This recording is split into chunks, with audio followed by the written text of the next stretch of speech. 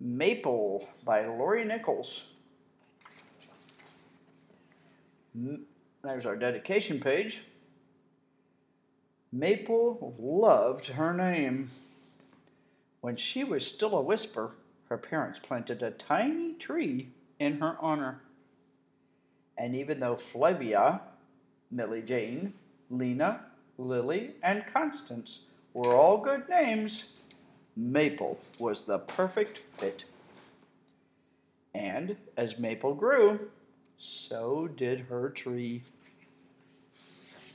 Sometimes when Maple was noisy, which was a lot, Maple would sing to her tree and sway for her tree and sometimes even pretend to be a tree. One day, on some days, when the wind was just right, Maple would simply lie under her tree, and its leaves would dance just for her. Then one day, Maple noticed her tree was bare. Maple was worried her tree might get cold. So Maple took off her jacket and gave it to the tree to stay warm. Sometimes Maple wished she had someone else to play with. The tree wasn't very good at throwing snowballs. She wondered if the tree felt the same way.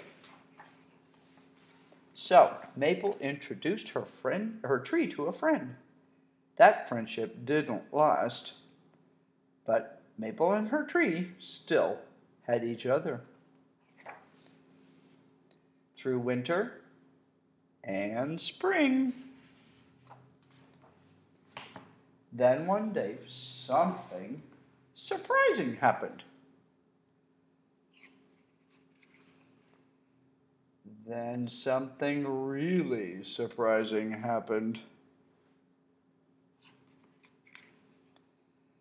Maple became a big sister. Maple tried to be a good big sister. If the baby was cold, Maple gave the baby her hat and gloves. If the baby was lonely, Maple would share her special friends. But Maple couldn't always make the baby happy. And when the baby was noisy, which was a lot, Maple would take her outside to play. And something magical happened. Maple's tree danced for them both.